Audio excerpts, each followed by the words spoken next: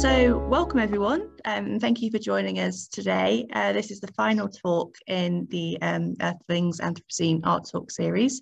I've seen many of you before, of many familiar names from the previous talks, but I'll just repeat myself for those of you who are new. I'm Francesca, I'm a final year PhD student in History of Art at the University of York, and this series has been co-organised with Louise Yuju Yang, who sadly can't be with us today. We would like to say a huge thank you to the University of York's Centre for Modern Studies and the Leverhulme Centre for Anthropocene Biodiversity, who have supported this series. So again, this is a repetition, so sorry for those who've been before, but this series explores contemporary art's interaction with science and technology, concerning the relationship between the human and the natural world, scoping humanity within the significant geological instance now known as the Anthropocene, which has such decisive power to change the enormous history and future of this planet. The term is contested as much as it is used, and in this series we hope to explore the colonial, political, historical, technological and social complexities involved in contemporary arts navigation of this terrain from multiple geographical perspectives. So in this talk, we are greatly honoured to have Riar, Rizaldi and Ana Bilbao Yarto join the conversation to explore extractivism and global industry.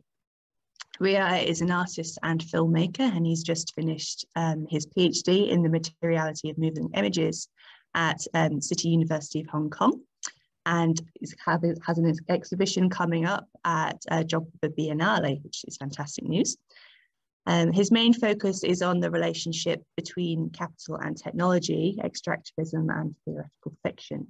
And today we are going to focus on Riar's work, catastrophic, from 2019, which concerns the exploitation of tin in Indonesia and the long-term influence of local landscapes in agricultural, labour and political systems.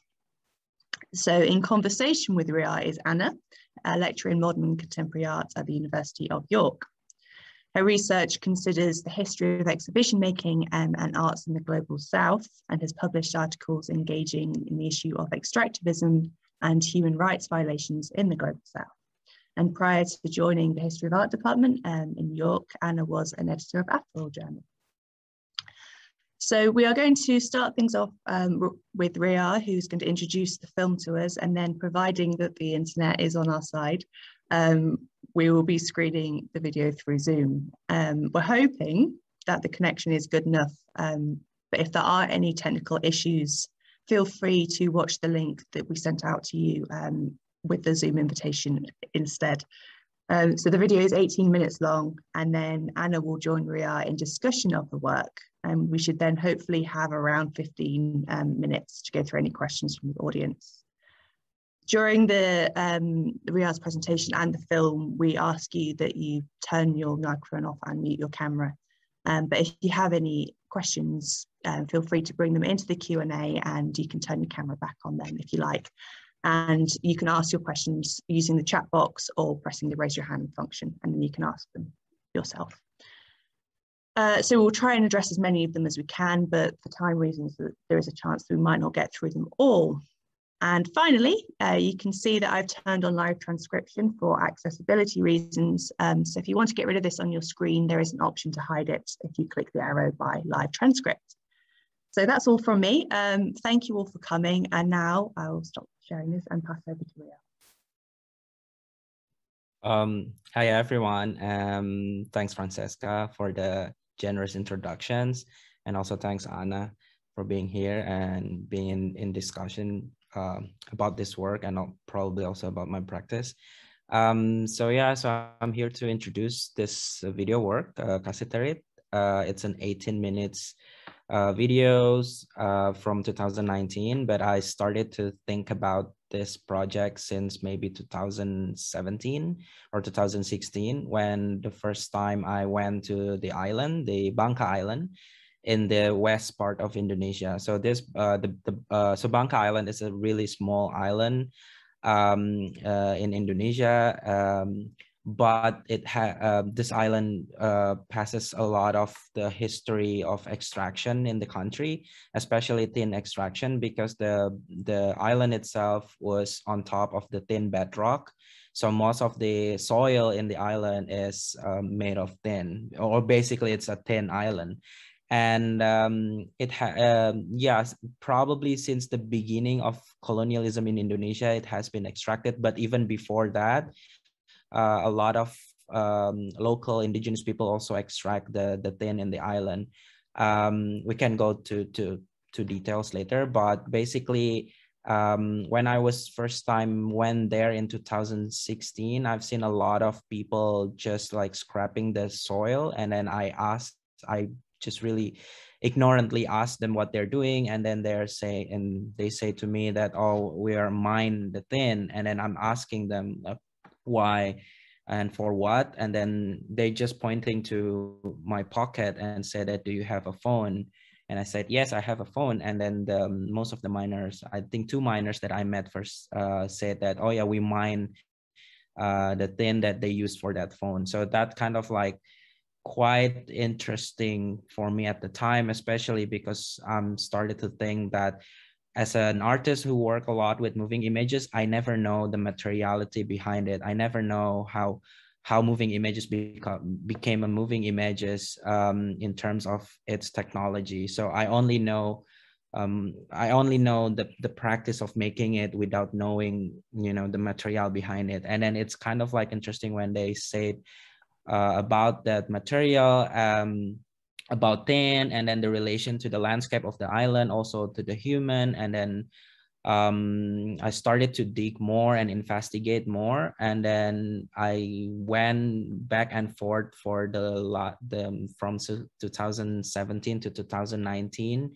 to do a lot of projects. Not only doing this Kasetarit, the video, but also another projects that investigate this relation between tin and human in the island, as well as the global distribution of tin and circulation of tin, especially that relates to the moving image technology and screen-based technology. So Kasitarit is the product of one of the product of this research. And in these films, I try to imagine when the time the advanced technology could traces their origin, so where they come from, and then what kind of landscape where they come from.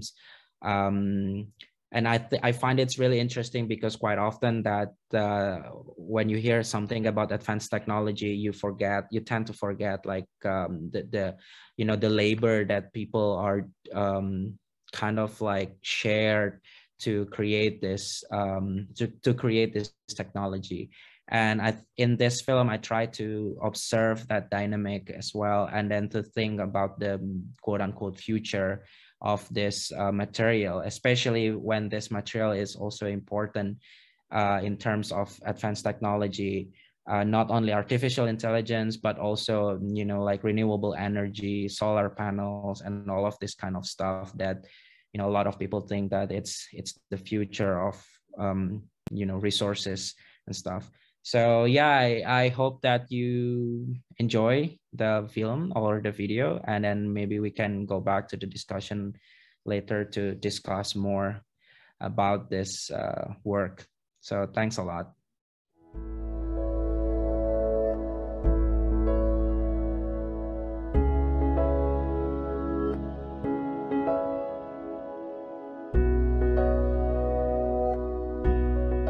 Well, first of all, thank you very much, Riar, for sharing this with us and for allowing us to share it with our guests today. It's a work that I really like. There were some technical issues throughout the way, but we can talk about it as well, about the consequences of having to do this online that are not also.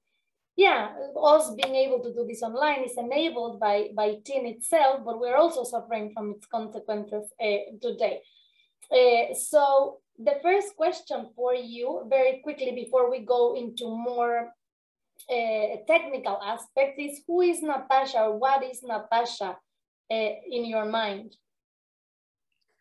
Yeah, it's really interesting. Thanks for the questions. Really interesting questions. So basically, the name Natasha is my partner's name, but I use her name in this film as also some kind of like maybe a joke, because it's really interesting to use a name that not so Indonesia, but it's very common in Indonesia to have this kind of like Western style name, because of the legacy of colonialism as well.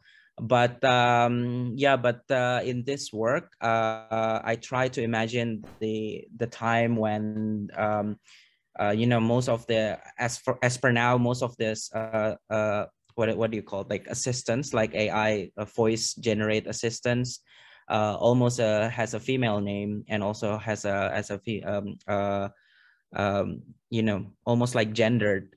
And in this film, I try to imagine what if there's this kind of like a moment where an AI named Natasha tried to think about you know, its origin, where they come from, and then what they're made of, because they're already, you know, this AI already has this sentient kind of like, you know, I don't know, behave like a sentient. So it's like it's always questioning their existence and their being. So yeah, I guess in this film I try to use this kind of narrative to tell about the, you know, the dynamic of labor and the dynamic of extractions in the island, in the Bangka Island. Brilliant, thank you. In your article, I read your article, the psychogeophysics of Bangka Island.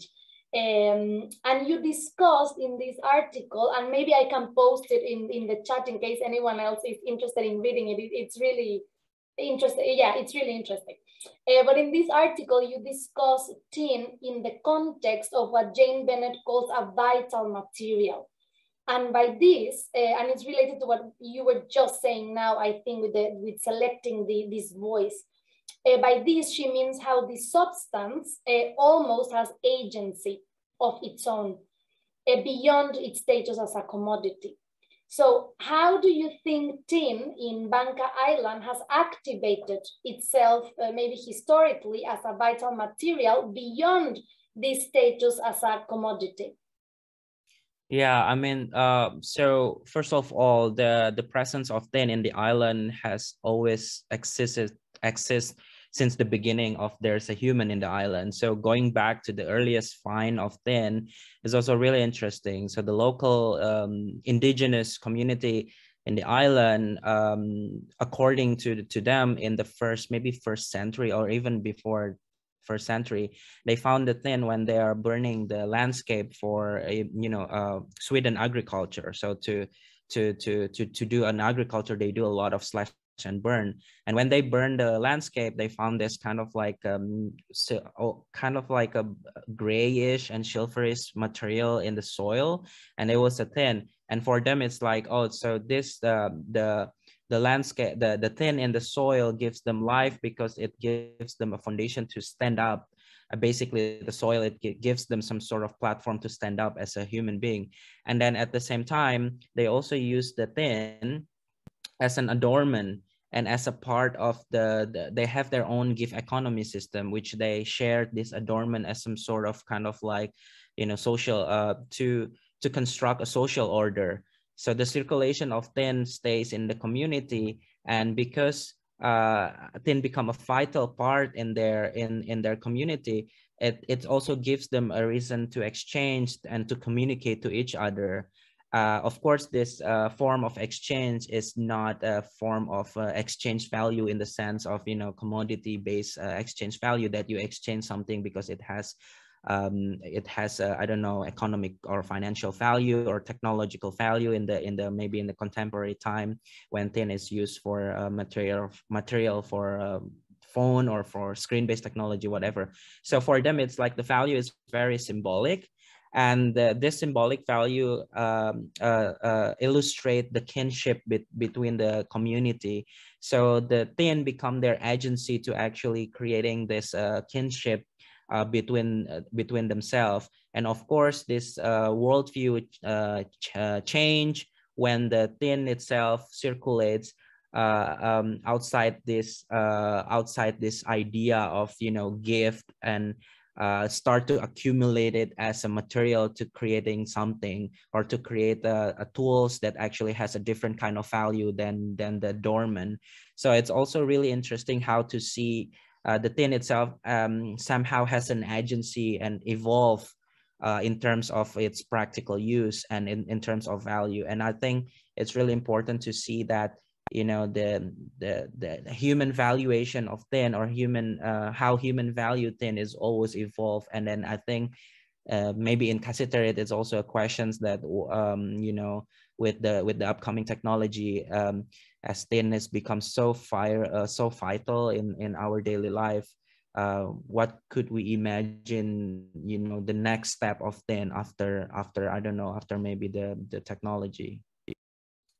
Yeah, and I think something really interesting in the video is that it became really visible how two forms of value coexist, how the indigenous people value tin also in relation to timescales that the video mentions, but also as a commodity, and these two are able to coexist.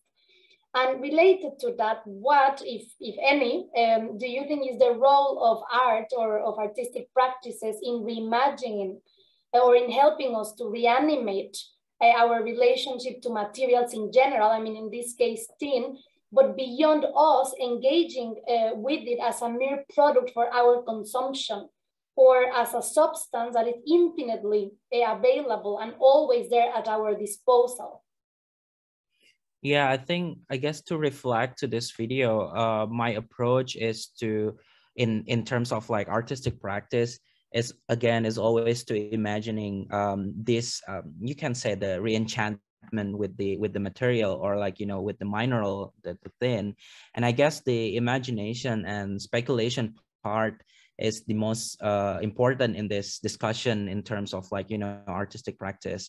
And I would say at the same time, through an investigation that might work in this context of artistic research, one could also open the black box of the, you know, entanglement between the idea of technology and the idea of mineral, and then the labor, and then also, you know, the non-human as well, more than human, and see this relationship to material somehow always come from a knowledge that is really situated in one landscape. In this case, maybe in Bangka Island, that tin has a different kind of value in the island that maybe a lot of people not knowing about that. You know, like quite often that people know mineral as some sort of like have a economic value, or you know, use value, or like exchange value, in the sense of the capitalistic way of thinking about value.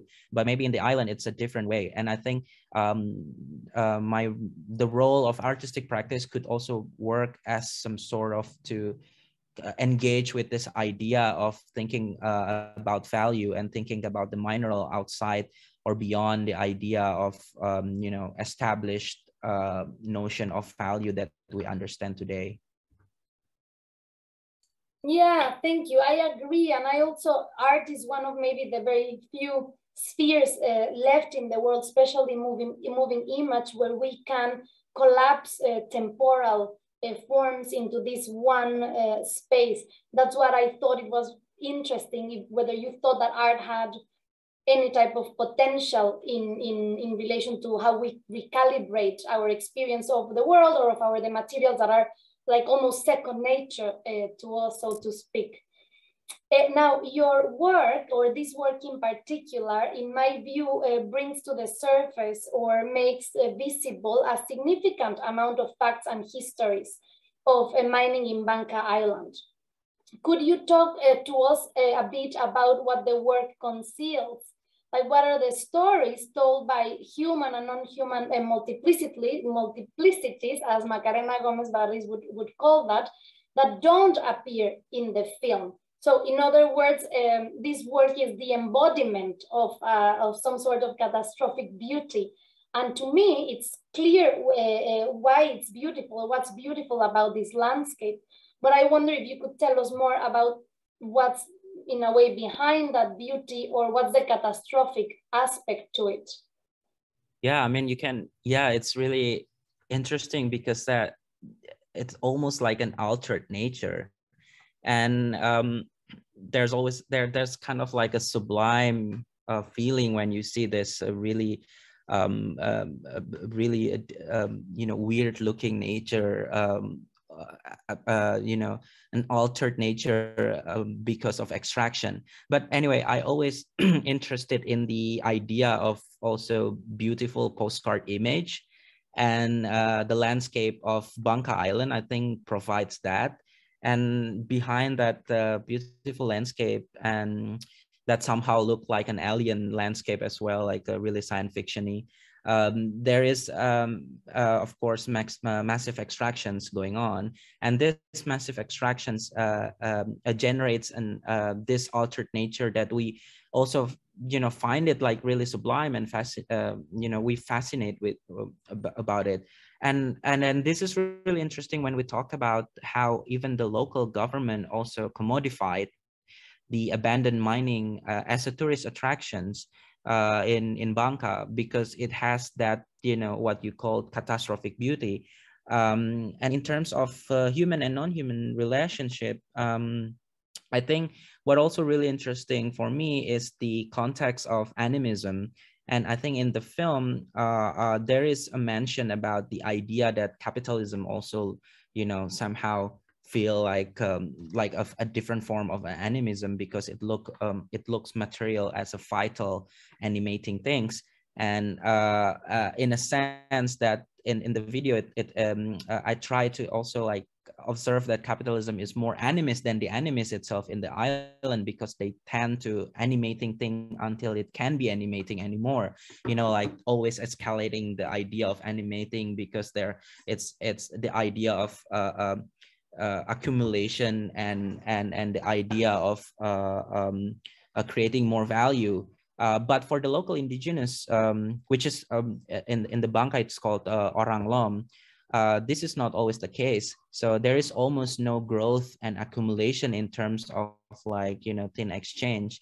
And there's also an interesting conversation I had with one of the miner in the island, which come from the Orang Lom community, that he says the world that they inhabit in Bangka is supposed to be balanced.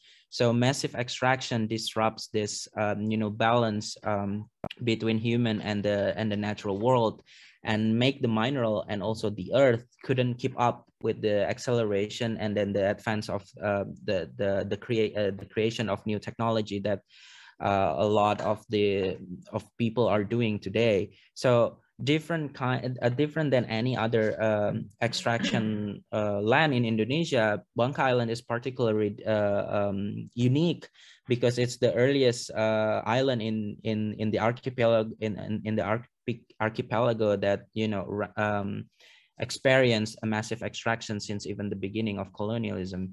But anyway, so most of the human connection for so many years in the island has been somehow, you know, far from the mineral itself. And if we talk about today, even the scientific endeavor, you know, the scientific attempt in the island is also still think about that idea of extraction is good for the growth and the progress of the island. And I think in Kasiterit, there's this Dr. Eddie Nurcahya. He's a well-respected biologist in the island. He talked a lot about his idea of phytomining, which is implementing another non-human agent.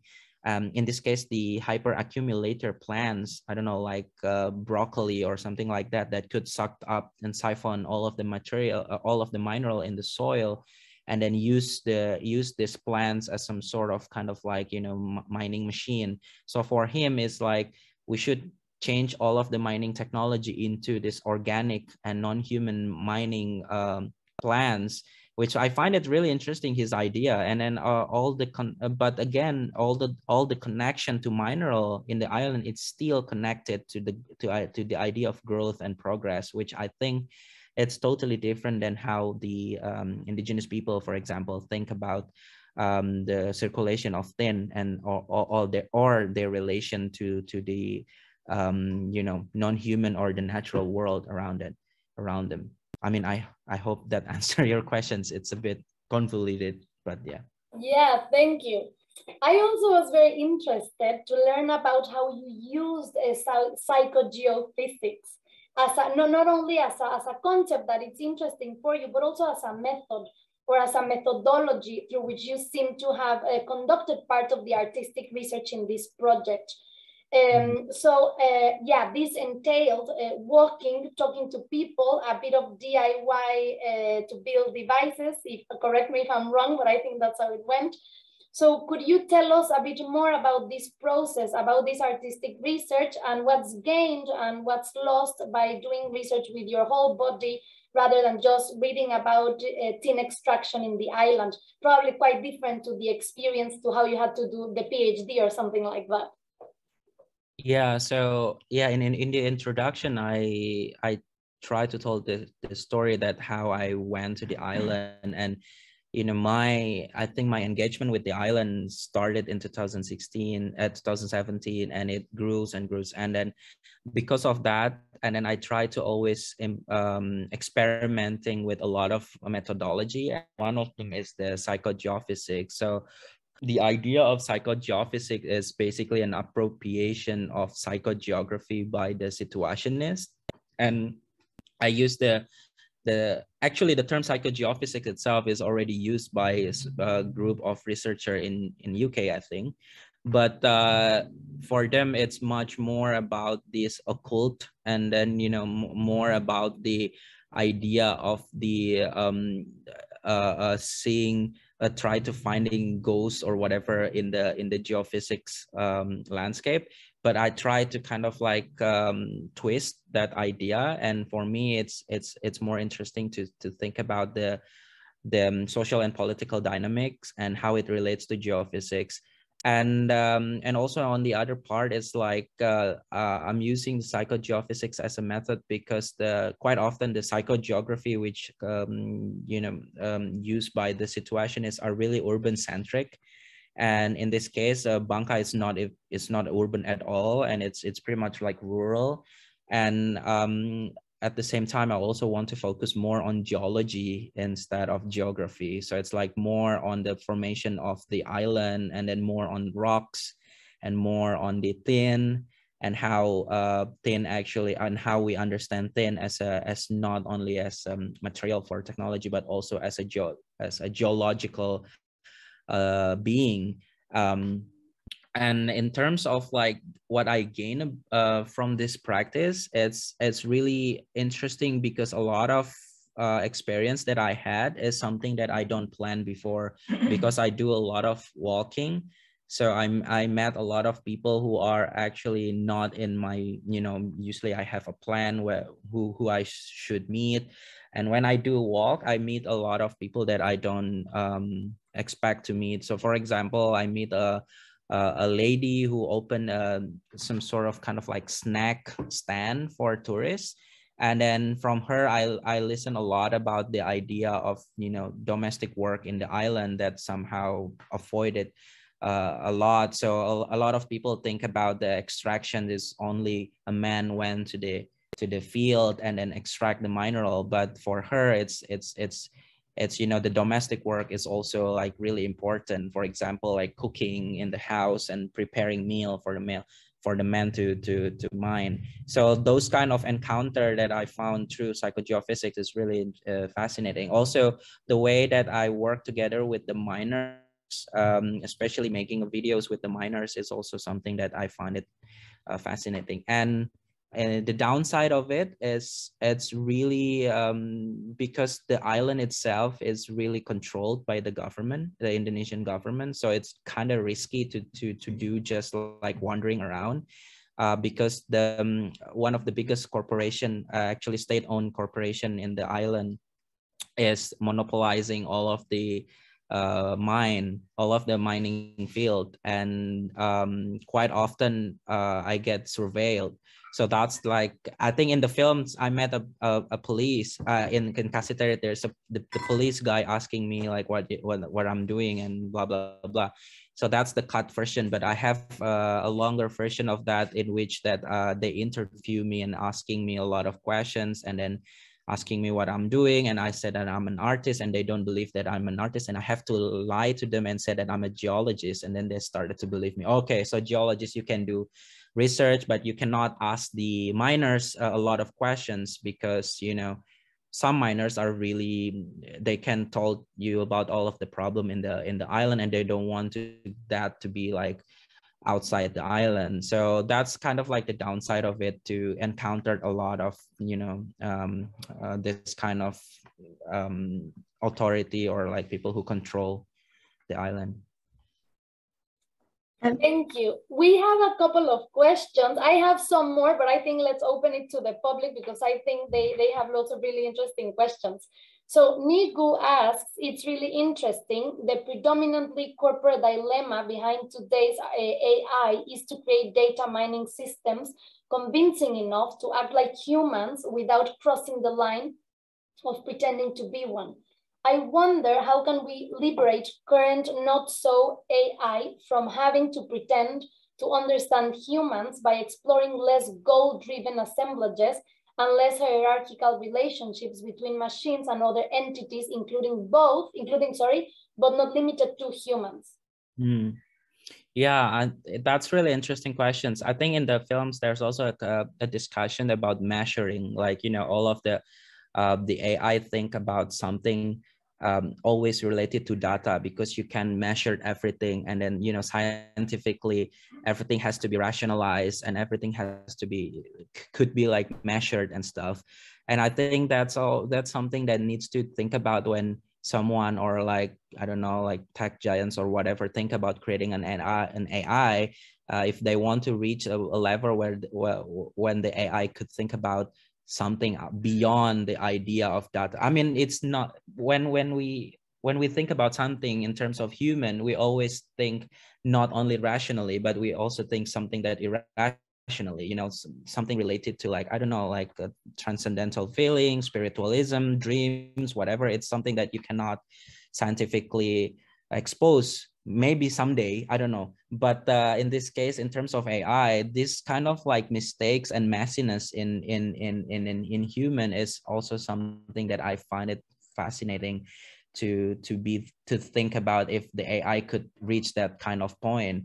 And I think in Casiteret, Natasha is trying to think about that. That's why it trying to think about the where it comes from. You know, those kind of questions is unmeasured. You know, like it's those kind of questions that are even unanswered in humanity. You know, even in philosophy maybe. So that's kind of like idea that I found it interesting. I don't know if that answered the questions, but for me, in terms of approaching an AI, there's always a possibility to think about something more than just a data set, and then, you know, measurement. And yeah. Thank you. There is a question from Amber Hill. She says, I noticed that you didn't mention political corruption as part of the video and focus more on the social factors of mining.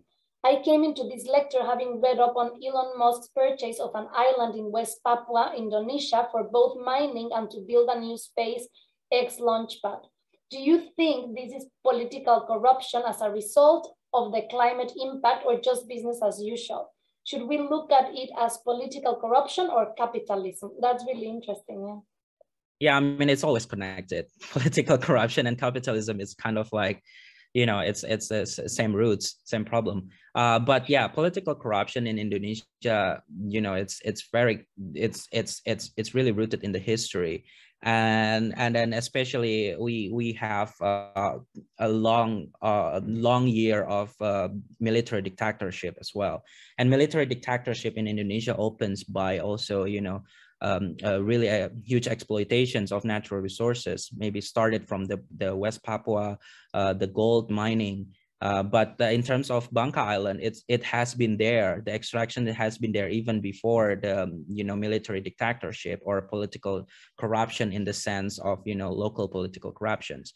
So that kind of dynamic that I found, it's more interesting to talk about because it's more broad and then really connected to the whole world system, I would say, like the way people think about material.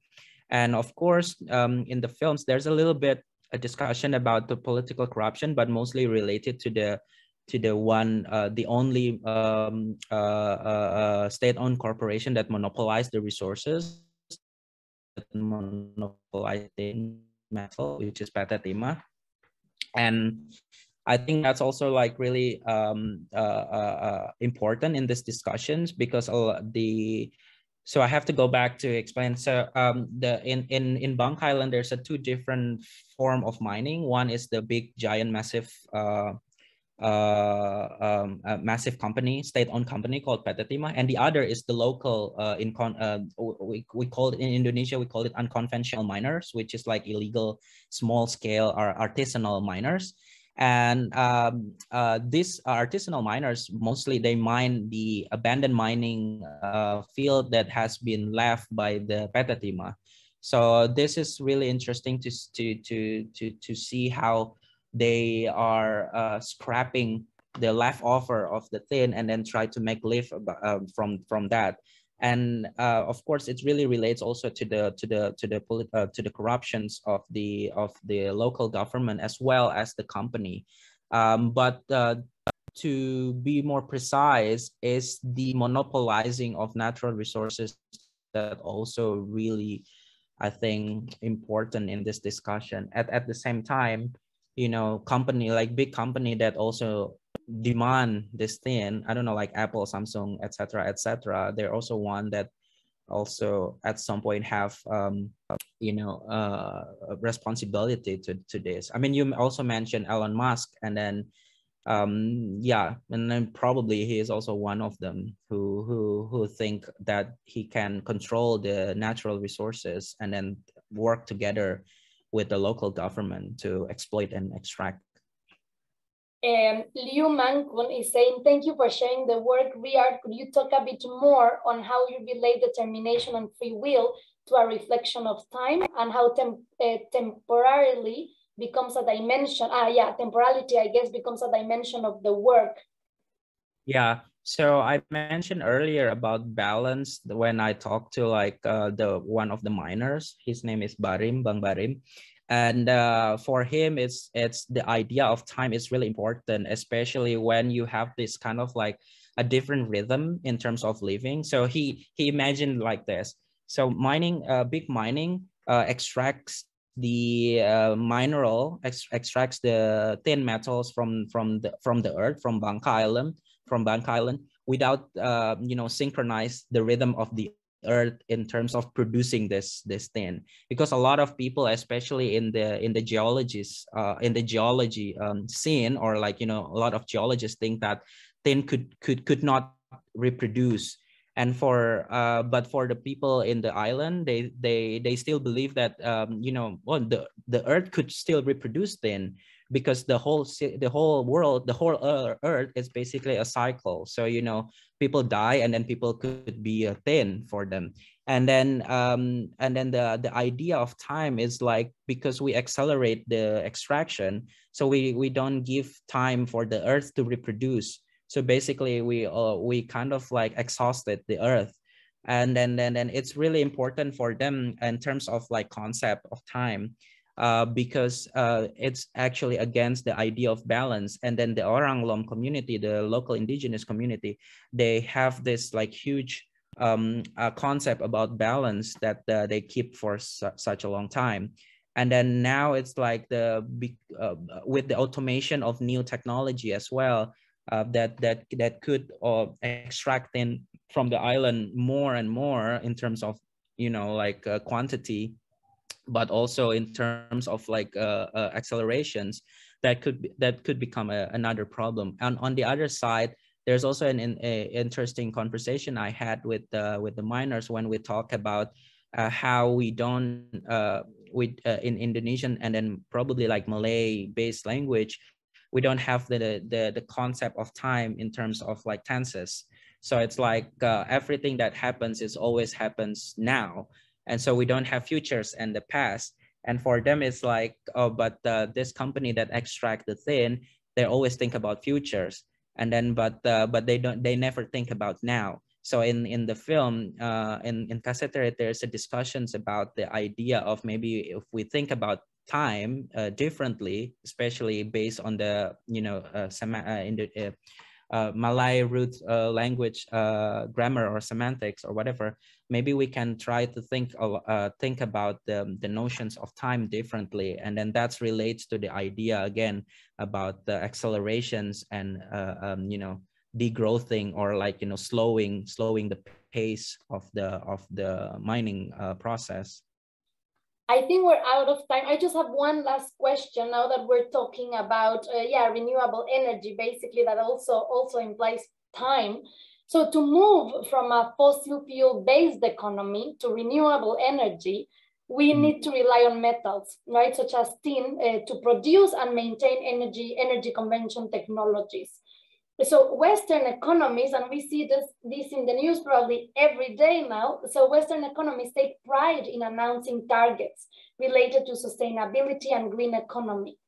But as your work seems to indicate, this is often at the expense of human and non-human livelihoods in the global South. So what do you think can be done about that? Do you think art has sort of a role to play in making such tensions visible? Yeah, I might be a little naive here, but I think art at some point could bring an awareness to what happened in the other part of the world, and in this case, the global South maybe. And the notion that you might experience a nice life at the expense of human and non-human livelihoods in the other part of the world is something that could be discussed and observed through practice that investigate these tensions, in which through art, this kind of discussion is expanded outside, the journalistic or academic domain. I think it could be like, broaden the knowledge. And on the other hand, as I also previously also mentioned, that maybe art allows us to speculate. And I think this power to speculate might resonate with people, at least to understand the dynamic of what happened to their life, or how they could relate to what happened in the other part of the world. And I always like the word that again, the one of the miner, Bang Barim, says to me that all of this problem could be easily solved if humans stop obsessed about growth and progress, and and start to think about redistributions instead. And I think redistributions in terms of wealth and access to all knowledge is quite important. And I guess there's also like really interesting anecdote when he made these comments once he saw Cassette, the films, where he says that, oh, I don't understand at all what you're trying to say. And then it's because he says it's because I don't have the same educations with you. And I think that's the core of the problem. It's the undistributed knowledge in the world that makes us, somehow has this kind of like a different kind of, different kind of experience. And I think that's redistributions and distributions of knowledge is important. And I think maybe art is also one part of them that could work, better, I guess. I don't know. Thank you. Yes, I agree. That's brilliant. I think we're out of time. I think we're 5 minutes over. So I think over to Francesca. Yeah, thank you very much. That's thank you, Riar and Anna, for that. That's a really, really fascinating conversation. I think a good point to end on as well. Yeah, also thank you for our audience for their questions and for coming. We realise it's a Friday afternoon and it's the first week of term here as well, so everyone's very busy. Yeah, this is the last in the series of our talks, so we appreciate all the support that we've had throughout of it. I hope you've enjoyed it. But yeah, that's it from us. Again, thank you to Riar and Ana for your time and for your generosity and your work and what you've shared with us. But yeah, I think other than that, unless anyone has anything else to add, I think I will leave it there. No, just thank you very much, Francesca and Luis, for organizing this incredible series. I think it has been super interesting, and it has enabled also a lot of people with similar interests to meet and for us to think together. So thank you so much for organizing this, and thank you, Riar, so much for this. Thank you for your generosity, and I'm really looking forward to seeing your work that opens this week in the 6th, a new work in the Jogja Biennial. So if anyone is interested, please keep tuned, and hopefully we can speak again, because there's so many more questions that I have for you. So it will be great to have you again. Yeah, thanks a lot. And thanks a lot for inviting me. And thanks everyone for being here. I found it's really interesting and I hope that it's also fruitful to everyone. And I've just seen someone's asked if there's access for talks. We do plan on putting our talks online afterwards. So if there are any others that you missed, you will have access. So check the website soon in the next few weeks, and they should all be up. Yeah, thank you very much, everyone. I hope you all enjoy your weekend. Thank you. Have a lovely weekend, and thank you everyone for coming. Thank you. Thanks a lot. Bye. Bye.